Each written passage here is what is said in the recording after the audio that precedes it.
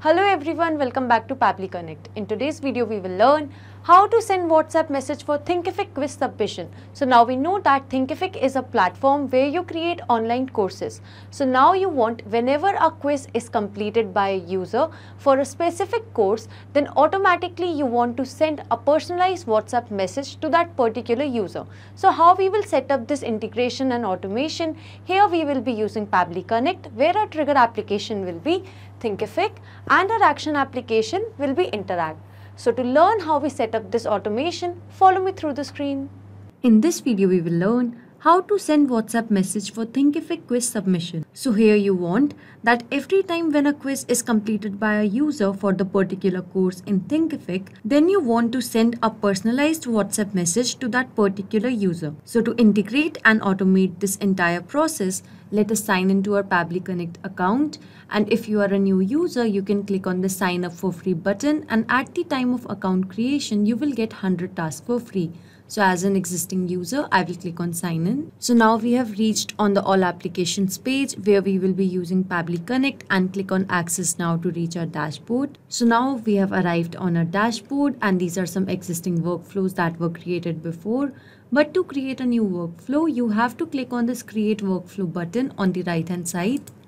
So over here you can see in this dialog box, we need to give a name to our workflow, which I have named it as send WhatsApp message for Thinkific Quiz Submission. Now I will click on create. So now these are the two most important events. One is trigger and the another one is action. So trigger and action are the two most important principles of Pabbly Connect to perform any automation and integration. So over here the trigger says when this happens, action says do this. So basically action is the response of your trigger application. So over here, moving to the trigger window, as the title suggests, that is to send WhatsApp message for Thinkific Quiz Submission. So as my trigger application, I will be using Thinkific, and I will search over here. So here it is. Let us click on that. Now after selecting my trigger application, I need to select a trigger event. So my trigger event will be quiz completed. That means it will trigger when a student answers the final question of a quiz. So I'm selecting it. So now here you can see a webhook URL is given to us, and this is a help desk given. So read it carefully that how we will be connecting Thinkific with Pabbly Connect. So over here this webhook URL will be acting as a bridge for us to connect Thinkific and Pabbly Connect. So now let me take you to my Thinkific account. So now over here to connect Thinkific with Pabbly Connect, we need to go to settings, and after settings we need to go to code and analytics. Over here you can see the option of webhooks is given, so we will click on that and we will click on webhooks again. So these are some existing webhooks, but to create a new webhook you can click on this new webhook button, and now over here we need to paste the webhook URL that was given to us in Pabbly Connect. So let me copy it from here, and now I will be pasting it. So now in the model section, that will be quiz, and the quiz topic will be that the quiz is attempted. So now I will click on save. So you can see our webhook is created successfully. Now what we need to do is we will go back to Pabbly Connect, and over here you can see it is waiting for a webhook response. That means we need to do a test submission so that the data can be recorded over here in Pabbly Connect as a response. So now moving back to Thinkific again. Over here we will go to manage learning products, and then we will click on courses. So these are some existing courses that I have created before, and over here I will be using this core PHP programming course. So now what I will do is I will be copying this part of the URL, and I will be opening this in a cognito window. So I have copied it and moving to the incognito window. I will paste it over here and click on that. So over here you can see this page has opened, and this is my course appearing over here by the name of PHP course for beginners. I will click on that, and now I will enroll for free. So now you can see I have filled in the details. First name goes as demo, last name as enroll, and the email is desk@pabblytudes.com. I have created a password and added the phone number. Now I will click on sign up to enroll. So now you can see I have enrolled successfully for this course, and now I will go to assignment. So I need to answer this assignment, that is our quiz.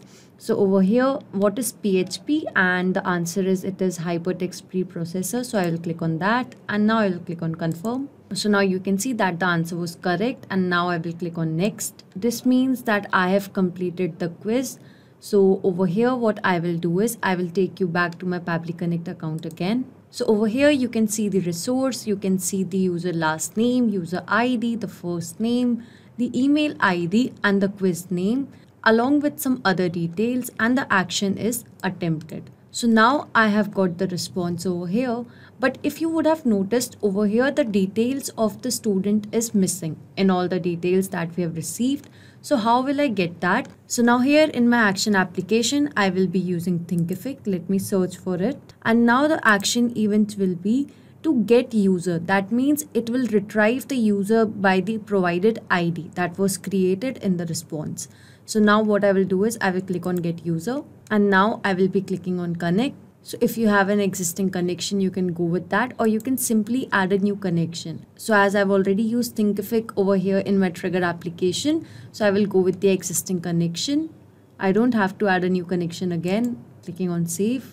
So now you can see it is connected. So now moving to the user ID. So now in the drop down, you can see these are some existing users that are given over here. So now it says that enter the user ID or map the user to retrieve the user data. So that means over here we need to enter or map the user whose data we want to fetch. So if I will select the user from this drop down, every time when this action event will run, it will only fetch the details of this particular user. So we don't want that. So instead of doing this, we will be mapping the ID. So I will be removing this ID from over here, and we will map the ID from the response that we have received.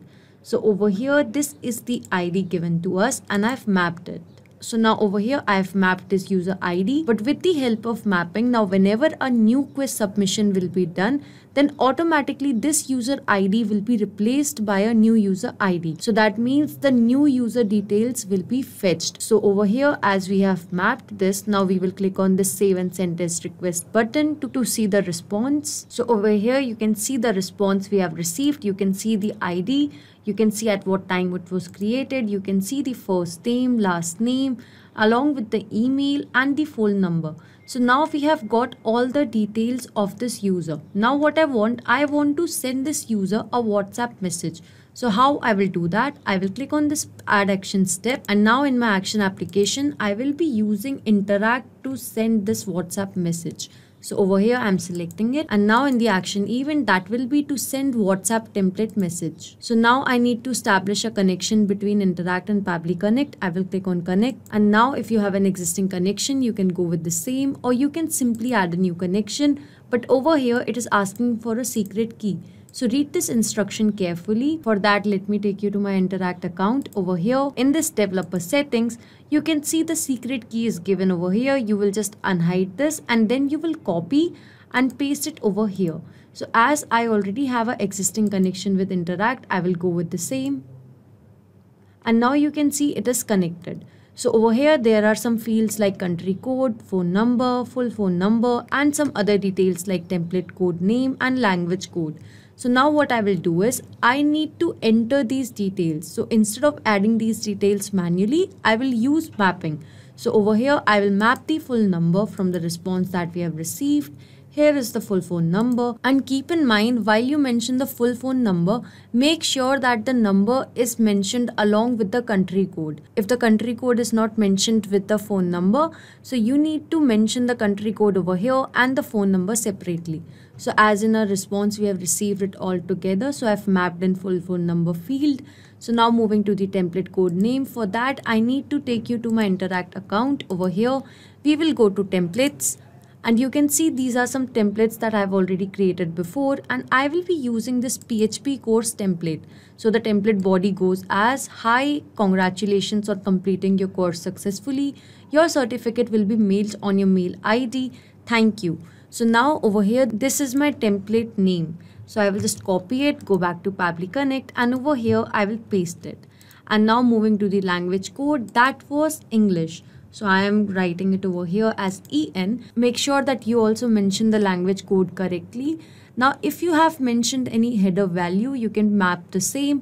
And now moving to the body variable values. So now what are body variable values? So read it over here that you need to enter the values of variables in your template's body if the template body goes like this. So now that means in our template you can see there are these two variables that we have mentioned over here. So now we need to mention those variables over there.